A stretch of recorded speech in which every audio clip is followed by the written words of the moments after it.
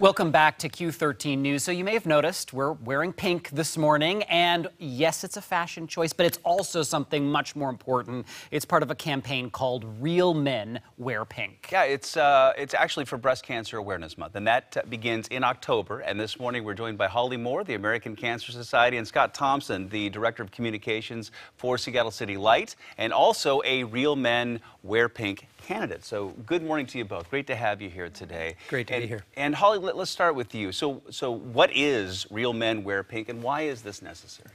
Yeah, so Real Men Wear Pink is a fundraising campaign, an individual fundraising campaign.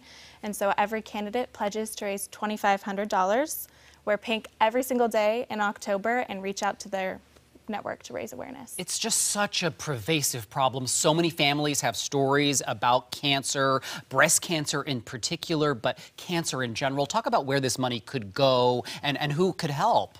Yeah, so this money goes towards our breast cancer initiatives and breast cancer research specifically, and it also goes towards our Reach to Recovery program, which provides one-on-one peer-to-peer breast cancer survivor mentorship. And I think, you know, I'm a cancer survivor myself, and one of the things that I find really encouraging is that the technology and the research has come so far, really in just a short amount of time. You know, I beat my cancer, thank God, 10 years ago, and since then there have been great breakthroughs, and that's really encouraging too.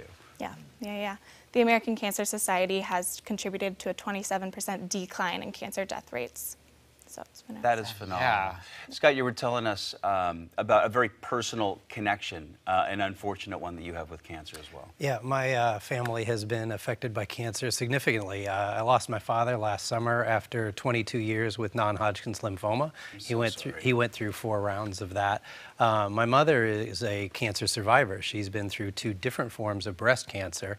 And my stepson also is a breast cancer survivor. So Real Men Wear Pink is a very personal thing for me. You are clearly making the choice to do this. What would you know, the folks at home are thinking about, yeah, I could do this. What would you say to somebody at home who's like...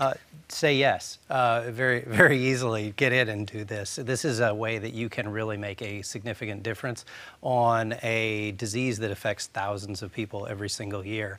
And in my own situation, I've seen the advances that have taken place as a result of the research that's gotten done.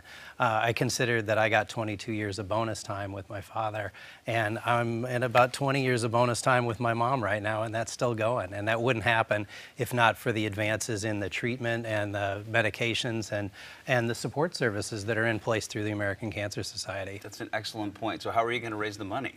Well, I'm on the way, and so I've been reaching out to my contacts and letting them know about it. We had our kickoff event last week, and looking forward to some additional support. And thank you all for giving a little plug to it today. Oh, heck yeah. It's so great to have you. Holly and Scott, thanks for joining us this morning. And you can learn more by visiting realmenwearpinkacs.org/Seattle WA, because that's Get your what we pink are. on. Yeah, get your pink on.